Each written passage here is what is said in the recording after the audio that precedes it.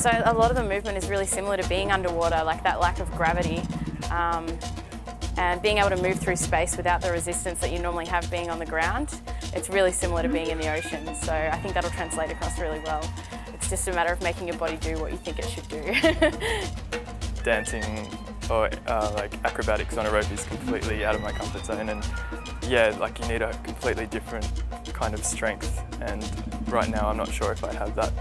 This is literally going from top of the wall to the bottom of the wall and swinging around, doing handstands, doing flips. It's like imagine acrobatics on the ground, but we're doing it on a vertical plane. Quite odd. This is our first training as volunteers with the Vulcana Women's Circus. I think we have just over 3 weeks to pull this together.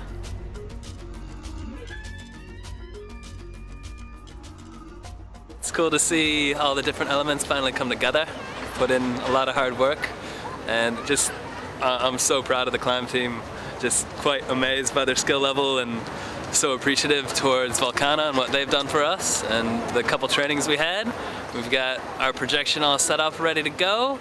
Music's getting laid out, and yeah, I think it's about an hour until showtime.